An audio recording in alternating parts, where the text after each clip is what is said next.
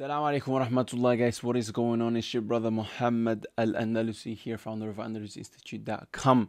Today, I wanted to make a quick video, inshallah, to point out a very simple thing that you can start doing in the beginning of your learning the Arabic language, that if you don't do from the very beginning, it will be really hard later on to put in practice. And what this little thing will allow you to do is actually correct yourself as you are using the Arabic language, whether it's while speaking, whether it's while reading without harakat, without vowels. And this is what the students at AndalusInstitute.com are doing, and what I like to train them to be able to do, because it's a skill that if you have, you can later on become a independent student and correct yourself, as I said. ونسيت وانا وانسي كل نسي ينسى وانسى كل شيء تعلمت. Did you hear how he said yansi, and then he went back to the past tense? He said nasiya yansa, and that's because we have memorized it that way.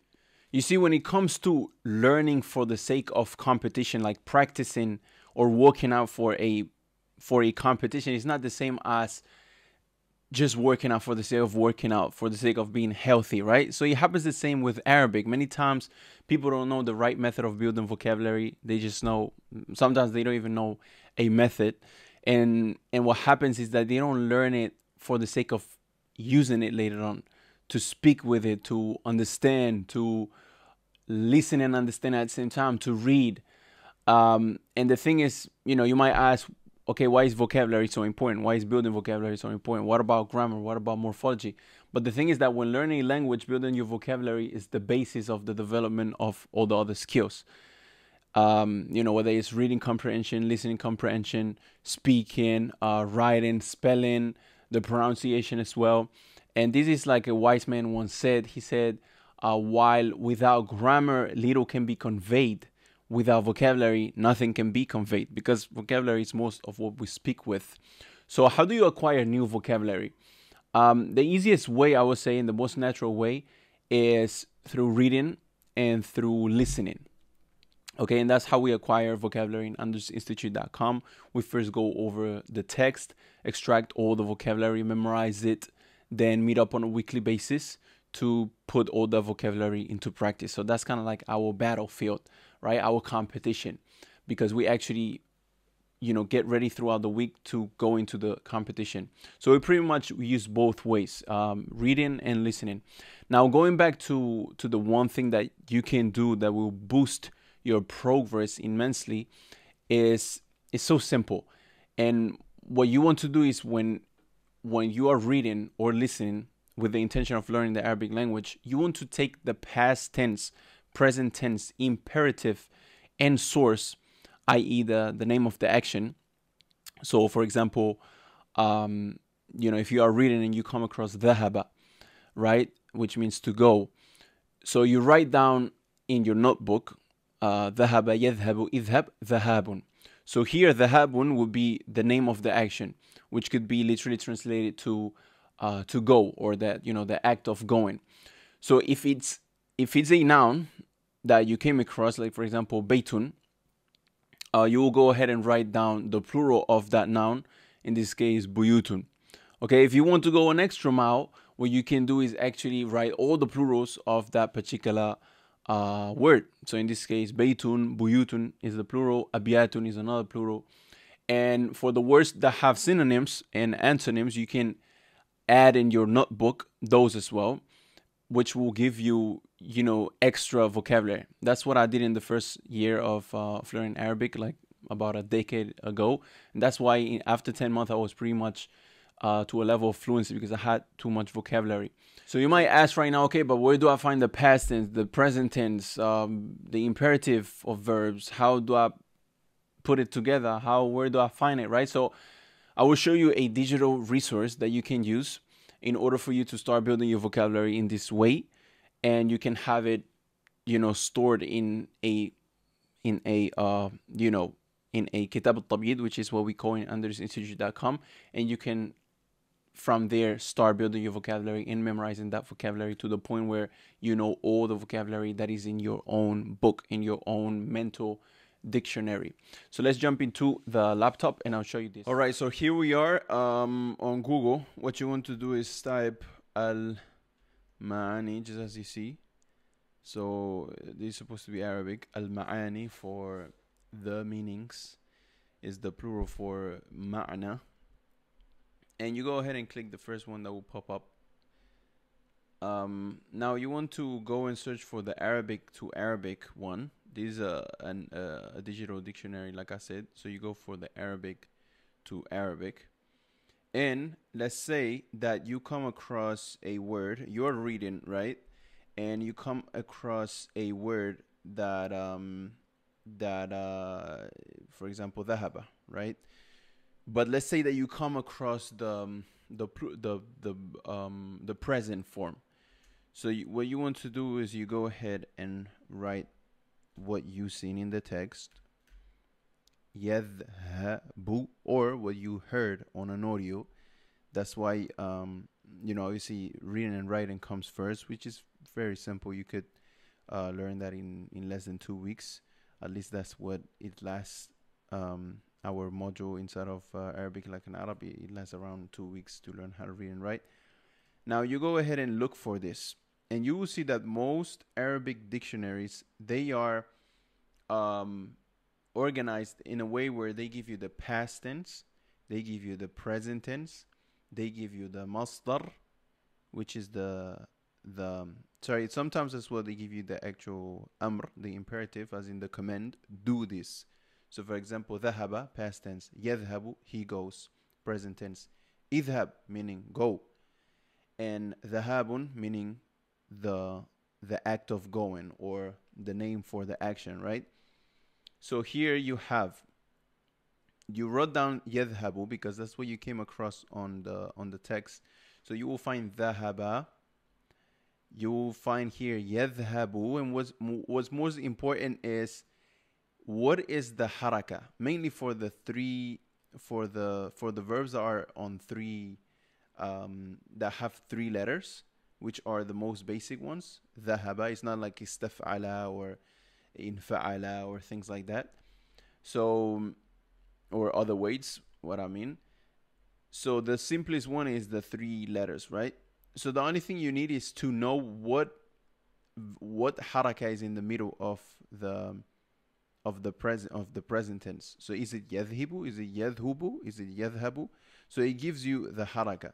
That's why you don't see the other vowels on the other letters, because once you get into it, it's pretty much obvious that is yadhabu.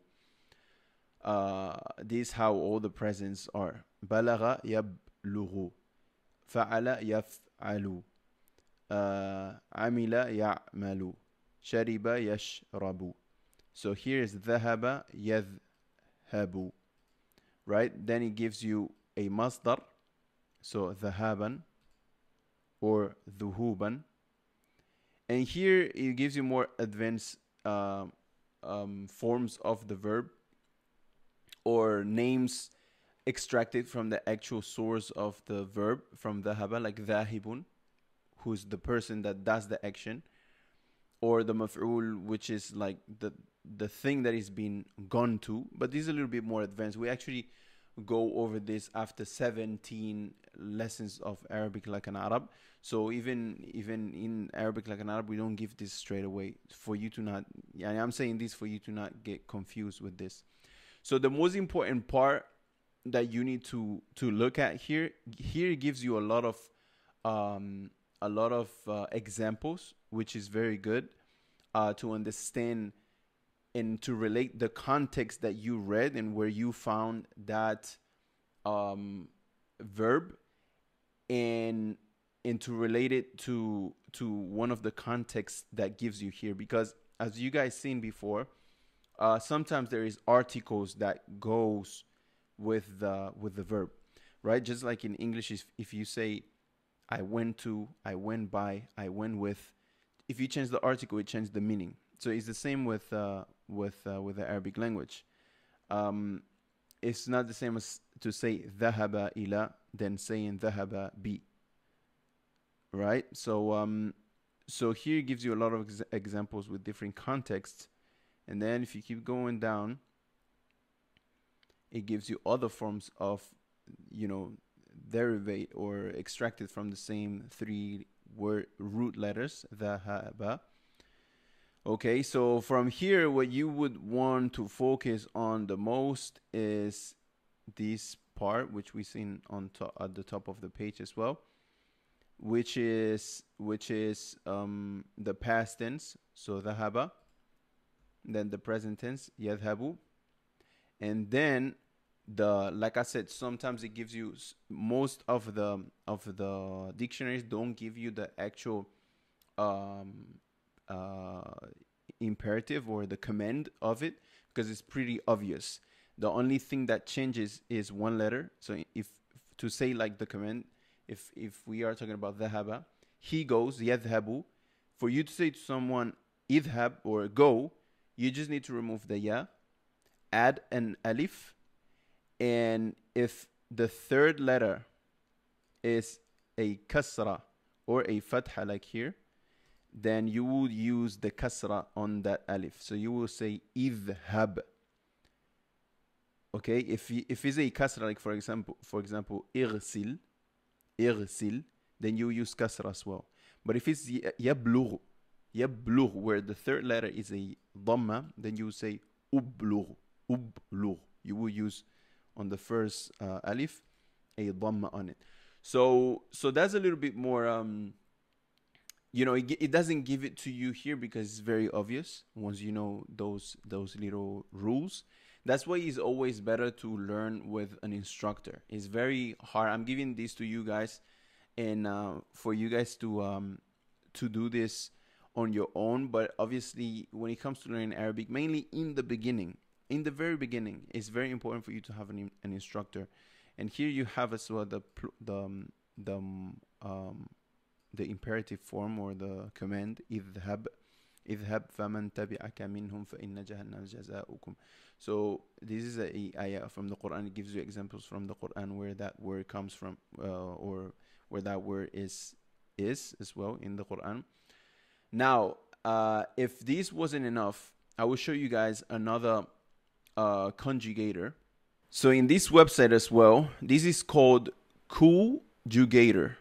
So you write down conjugator.com, and you will come to this page, and then you can write down here, for example, dhahaba, to go, and then it gives you different things. It gives you the phonetic way for you to know how to pronounce, which you can display or choose to display or not.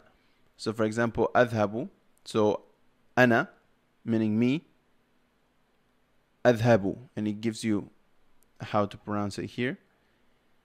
And as well, it gives you, so anti tadhabu. This is actually playing with the pronouns as well. So this is a little bit of morphology. But I was just showing you guys in case in the Al-Ma'ani doesn't give you the imperative form, command form, and you don't know how to find that, you can find it here. If you come down here, you come here, imperatives, and it gives you idhab. And on top of that, it gives you, it shows you how to use the pronouns, etc. But does a little bit more advanced and related to morphology.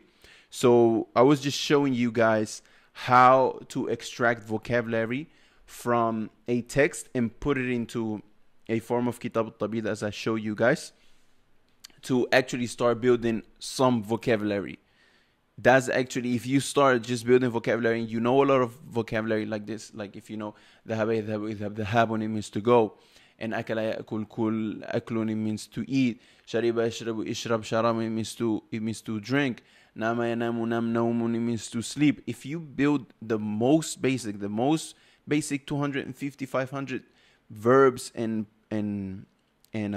nouns and plurals, this way, when preparing yourself to go to learn to someone, or waiting for you to actually save some money to actually pay yourself a instructor or anything like that, it will save you a lot of time if you can actually do it. Now let's talk about the nouns, because I showed you guys for the verbs, which is the most important. and a little bit more complicated, but I didn't show you for the noun. So let's take the same example that we took before, Beitun. If you come across Beitun and you tap Beitun here, it will give you straight away. It will give you straight away here, Beitun al-jam'u, meaning the plural, abiyatun, and as well buyutun, and as well buyutatun.